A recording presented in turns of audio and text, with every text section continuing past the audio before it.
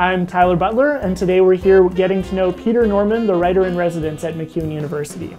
Peter, what's your favorite book? Probably The Trial by Kafka. And what's the last movie you watched? A Most Violent Year. And your favorite way to de-stress? Open a beer, turn on the hockey game.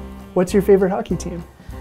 With apologies, I was born and raised there. It's the Vancouver Canucks. Cats or dogs? Traditionally dogs, but the great love of my life as far as pets are concerned was a cat. And what's the first job you ever had? Busboy. What's the worst job you've ever had? Door-to-door salesman. Is there a song that you can't get out of your head? Can't get you out of my head. What's the best meal you've ever had? I'm gonna go with this year's Thanksgiving dinner. Do you have a favorite holiday? Christmas. Is there a teacher who inspired you? There was a teacher I had in high school named Robin Baker, who was English and history and was awesome. What's your favorite place to write? As long as I can plug in my laptop, anywhere is good. How many siblings do you have? I've got 2. And what is your least favorite word? YOLO.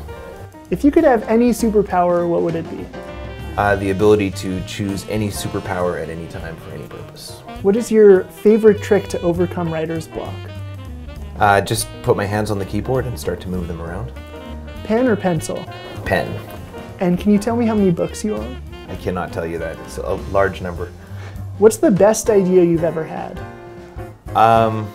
When I was a kid, I thought I might try to become a lawyer, which I did not. Is there anything that makes your skin crawl? Maggots. And what about your biggest fear? Moral failure, I would say. Coffee or tea? Coffee. And last question, is there an author who you most admire?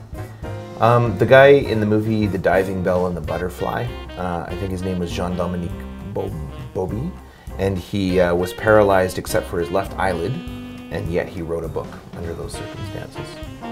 Thank you, Peter. You can find out more about the Writer-in-Residence at macewan.ca/WIR.